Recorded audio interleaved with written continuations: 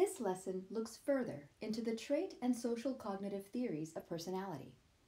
As you might have expected, trait theories of personality focus on identifying, describing, and measuring individual differences. In contrast, social cognitive theories revolve around the idea that a person's conscious thought processes in different situations strongly influence his or her actions. Let's dig a little deeper into each of these perspectives. First, some vocabulary. In psychology, a trait is defined as a relatively stable, enduring predisposition to behave in a certain way. Trait theorists accordingly view a person as having a unique combination of unique characteristics or attributes. Further, they aim to determine the extent to which a person possesses a specific trait. For instance, say someone is shy. Well, to what extent are they shy? Are they always shy? Are they shy only around people they don't know? Or are they not at all shy? Trait theorists further divide the types of traits a person has. Surface traits are personality characteristics or attributes that can be easily inferred from observable behavior. In other words, it's pretty easy to ascribe the trait of cheerfulness to someone who perpetually has a smile on their face. Source traits are the most fundamental dimensions of personality.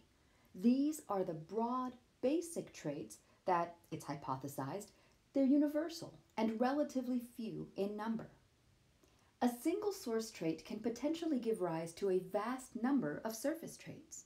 For instance, someone who has the source trait of happiness might exhibit the surface traits of cheerfulness or friendliness or optimism, or even all three. Gordon Allport was one of the founding fathers of personality psychology. While working on his PhD at Harvard University in the 1920s, he opened a dictionary and found it contained about 4,500 words that could describe personality characteristics or attributes. Such wide influence further convinced him that identifying and measuring traits could be beneficial to understanding personality. So Allport organized his list of 4,500 traits into 3 tiers. Cardinal, those traits which dominate and shape a person's behavior. Central, the traits that are found in some varied degree in all people. And secondary, traits that are seen but only in certain situations. A contemporary of Allport's, Raymond Cattell, would develop the 16 Personality Factor Questionnaire, or 16PF, in the 1940s. Working in part from Allport's work on traits, that long list, Cattell cut down the number of traits to just 171, then used factor analysis to identify which of the 171 traits were most closely related to one another. This is how he identified the ultimately 16 key personality factors which the 16PF seeks to define for individuals. On this screen and the next, you can see the 16 key personality factors or dimensions that Cattell identified. He lists them as a spectrum, in line with Allport's belief that it wasn't enough to identify the trait, but one also needed to identify the extent to which that trait was present in an individual. For example, look at number 2. The range for intelligence clearly identifies concrete thinkers as less intelligent, while abstract thinkers are designated as more intelligent.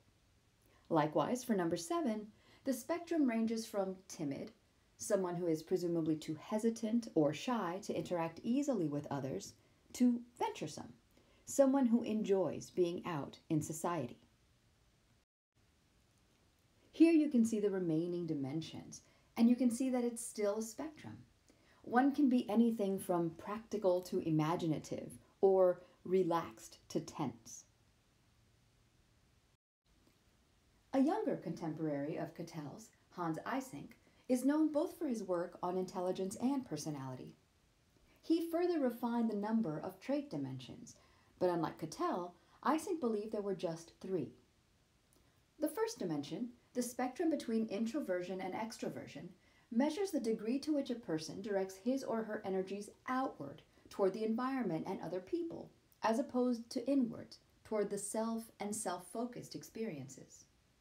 An introvert is quiet, solitary, and reserved, preferring to avoid new experiences. In contrast, an extrovert is sociable and outgoing, preferring to search out stimulating environments. Now, the second dimension is the spectrum between neuroticism and emotional stability. The extent to which a person is predisposed to become emotionally upset, neurotic, or remain emotionally even, stable. Eysenck initially believed that these first two dimensions, when combined, could be used to classify people into four basic types. A person might be introverted neurotic or extroverted stable, for example. In later research, though, he would develop a third dimension, psychoticism, the extent to which a person was concerned or unconcerned about others. In 1990, one of Eysenck's last published papers outlined his belief that differences in personality were ultimately due to biological differences between people.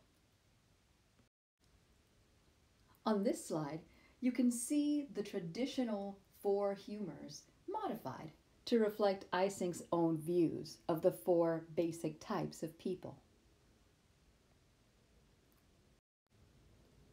Of course, by the time we get to the middle of the 20th century, there were trait psychologists who felt that 16 factors were way too many, but 3 certainly too few. While the first 5-factor theorists began promoting their idea in the 1960s, didn't actually gain traction until the 1980s. And while different 5-factor theorists define these factors in different ways, one way is shown on this infographic, and in this one,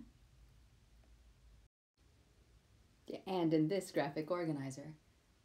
Now, while all of these views are slightly varied, they all agree that these terms can be used as shorthand for these 5 factors. As you can see, each of the 5 factors basically correspond to the social landscape to which humans have had to adapt. According to psychologists Robert McCrae and Paul Costa, one benefit of the FFM, the 5-factor model, is that it fits different cultures around the world. Most trait theorists believe that the big 5 personality traits are the basic features of the human species, and that these are universal and, as Eysenck postulated, likely biologically based. Each of these 5 traits enhance a human's chance of survival in any given situation. Like all trait theorists, FFM adherents believe that traits are relatively stable over time, but that some may change. An individual may, for instance, become less neurotic over the course of their lifetime, or more extroverted. And while traits are generally consistent across situations, they may be constrained by social rules and expectations. For example, no matter how much an extrovert likes being the life of any gathering, they'd likely tamp down on that trait when attending a funeral.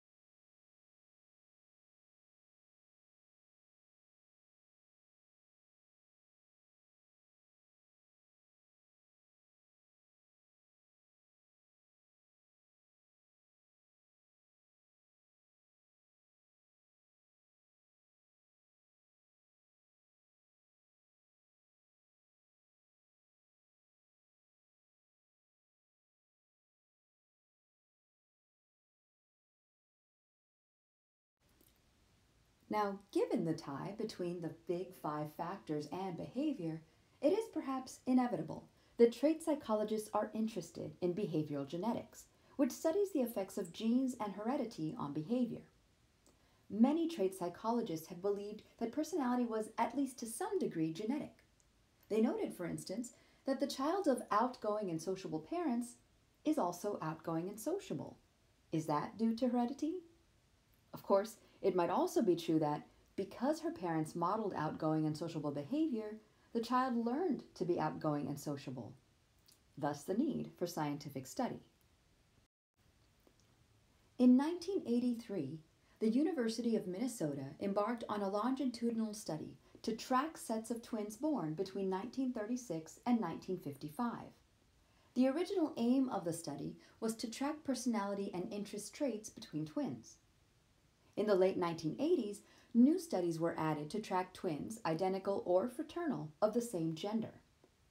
Twin studies are valuable because, especially with identical twins, researchers can evaluate how two individuals sharing 100% of their genetic material and the same environment nonetheless manifest different personality traits. In 1976, researchers began looking at how identical twins raised apart and then reunited in adulthood manifested personality similarities and differences. These studies are ongoing, but have revealed that there is a strong genetic evidence that extroversion and neuroticism are genetic, while the other three personality factors are potentially less so. Now, whereas the trait perspective focuses on observed behaviors, the social cognitive perspective is based around the idea that a person's conscious thought processes in different situations strongly influence his or her actions. These theorists believe that since people actively process information from their social experiences, this information then influences their goals, their expectations, their beliefs, and their behavior, as well as the specific environments they choose to inhabit. While similar in some ways to the psychoanalytic and humanistic perspectives, the social cognitive perspective relies heavily on experimental findings as opposed to self-reporting. It also emphasizes conscious, self-regulated behavior rather than unconscious mental influences and instinctual drives. Finally, it emphasizes that a person's sense of self can vary depending on the situation. This is what's called the situational sense of self. You should remember Albert Bandura, the psychologist responsible for demonstrating that not only do we as humans learn by observation, but we also learn about consequences of certain actions via observation. Observation also helps us learn about the rules and standards of behavior that apply to certain situations, as well as how other people regulate their own behavior.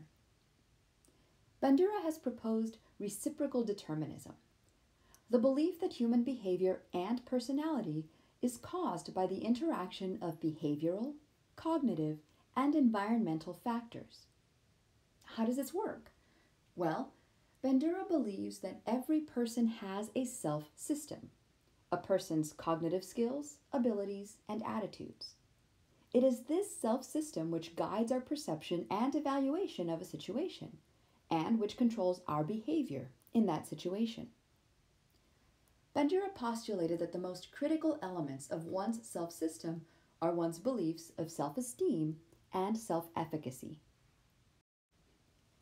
Now, self-esteem is a person's subjective evaluation of his or her own worth.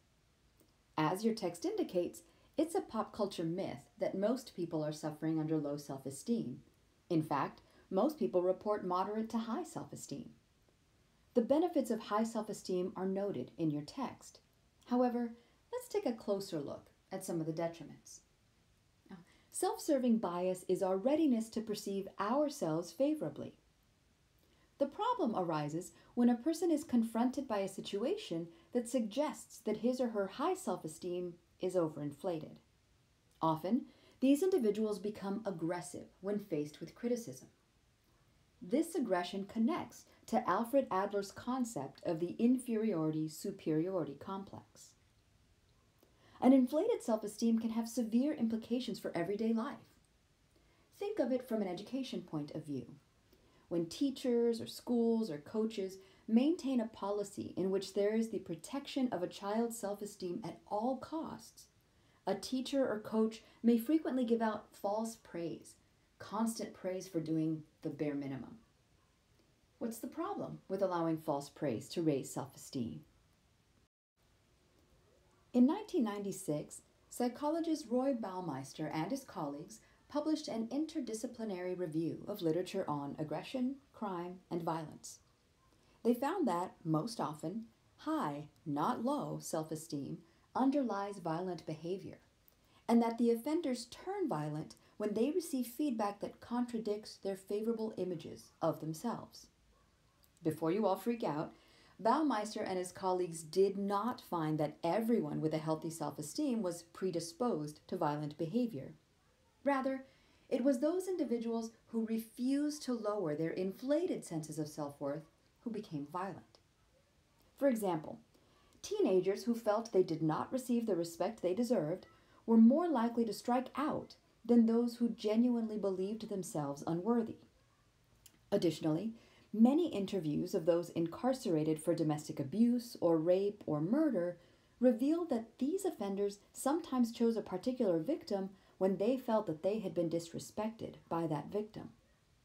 The researchers believe that, in suggesting treatment for these violent and often sexually violent criminals, therapists should try to instill modesty and humility as a check on that high self-esteem. Then again, low self-esteem can also lead to violent and sometimes illegal behavior. For example, in a different study, it was low self-esteem that was most closely tied to delinquency and antisocial behavior.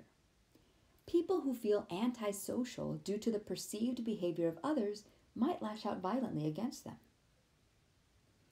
As your text indicates, stable self-esteem is fragile. Most of us will feel insecure some of the time, and some of us will struggle with feeling insecure much of the time. As you might imagine, we, often subconsciously, do various things in an attempt to protect our self-esteem. One of these things is self-handicapping, where we create a ready excuse for failure.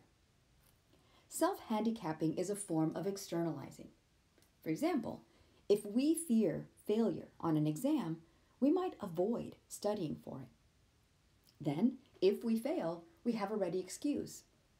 I failed because I didn't study. In being able to say, I failed because I didn't study, we avoid having to face questions about our competence. I failed because I didn't understand. On the other hand, if we pass the test, we can say, I passed even though I didn't study. And now, our increased self-esteem enhances our feeling of competence. I guess I just understood the material. Now back to Bandura. Self-efficacy is the degree to which a person is subjectively convinced of his or her own capabilities and effectiveness in meeting the demands of a particular situation. It was Bandura who coined the phrase self-efficacy, which he began studying in the 1970s. In his work, he argues that one's sense of self-efficacy in a particular situation helps shape our imagination of future consequences. The weaker your self-efficacy, the more dire the future consequences you imagine. That said, our sense of self-efficacy is very flexible, and it influences the tasks we're willing to try and how persistent we'll be in the face of obstacles. Bandura believes that the most effective way of developing a strong sense of efficacy is through mastery experiences. Successes build a robust belief in one's efficacy. Failures undermine it. A second way is through social modeling. If we see others like ourselves succeed by sustained effort, then we might come to believe that we too have the capacity to do so. Social persuasion is a third way of strengthening people's beliefs in their self-efficacy. If people are persuaded that they have what it takes to succeed, then they exert more effort than if they harbor self-doubts and dwell on personal deficiencies when problems arise. Well, given this context, childhood is incredibly important. It is in childhood that we first begin having our mastery experiences, but developing self-efficacy is a lifelong process. By default, this means that our personality also continues to develop throughout our lives. There are other concepts critical to an understanding of the social cognitive perspective. Since SC psychologists believe that responsibility for actions lies with the individual, they emphasize personal control, the extent to which a person sees oneself as controlling or being controlled by their environment. Now, some people have an external locus of control, and they believe that outside forces determine their fate. Others have an internal locus, and believe themselves masters of their own destiny. Those tending toward the external locus often feel helpless or oppressed, both of which may then lead to resignation. We already reviewed this concept of passive resignation, what is also called learned helplessness, when we covered the unit on learning. However, an exaggerated internal locus can also be destructive, as the belief that everything is under your control and you just have to choose a course of action can lead to excessive anxiety. As your text describes, too much freedom can lead to stress due to the tyranny of choice. One's feelings of self-efficacy and personal control also affects one's standing on the optimism-pessimism spectrum. Those who are more optimistic in outlook will tend to try and experience again and perhaps master the skill or behavior they were practicing. The opposite is true of those who are more pessimistic in outlook. Or is it?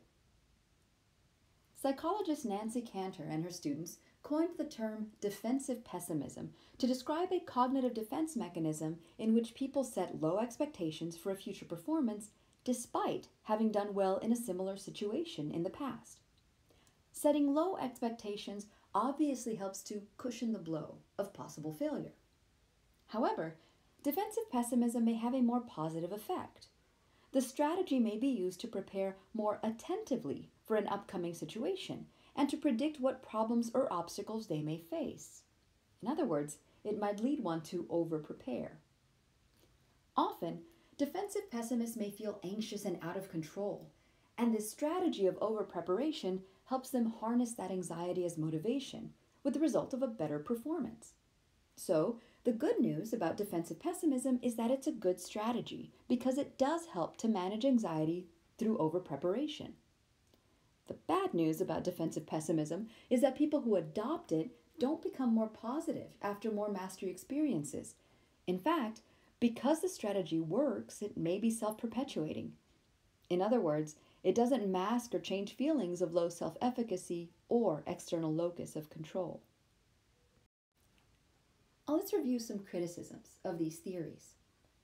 The trait theory is often criticized because it doesn't really explain personality.